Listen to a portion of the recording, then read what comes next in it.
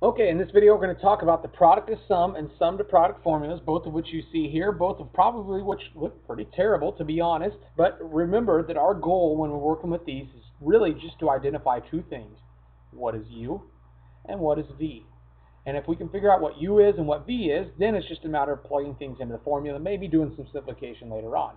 Now what you see here is what we have at the top are product to sum formulas. That's because we start with the product, which is multiplication, and we end with the sum, which is addition or subtraction, right? Or we have the sum to product formulas, which just go backwards, right? So I can take sine U plus sine V, a sum, and I can turn that into a multiplication problem, which is a product. So we're going to use these, and we're going to find out that sometimes it just makes things simpler for us. It makes things easier to solve. So here we go. First example, and I'm going to draw on this. I'm going to reference this stuff as I'm going along, but the first problem that we have says rewrite the product as a sum or difference. And so my first job is to determine what U and V are. Well, in this case, it looks like U is going to be 5x, and it looks like V is going to be 4x. On the second example we're going to do, it looks like U is going to be 5 theta, and 3 theta is going to be V. So really, I need to identify this first.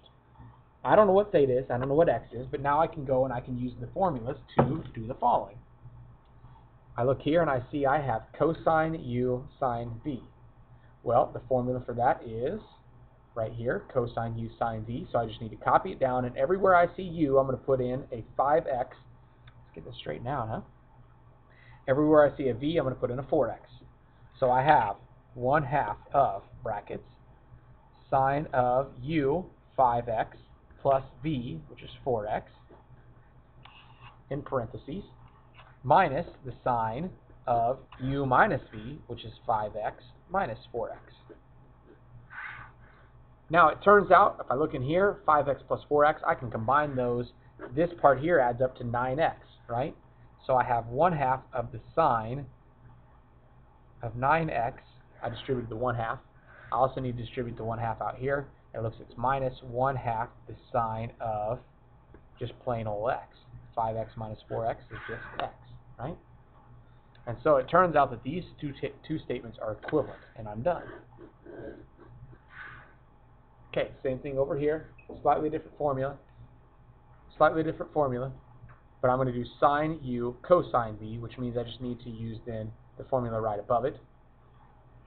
So I can say then this is 1/2 sine of 5 theta minus 3 theta, U minus V, plus the sine of U minus V again, 5 theta minus 3 theta. Now it's just a matter of simplifying. That doesn't seem right to me. Something sine U cosine V. Well, son of a gun, I've got an error in my notes. You know what? That formula is wrong.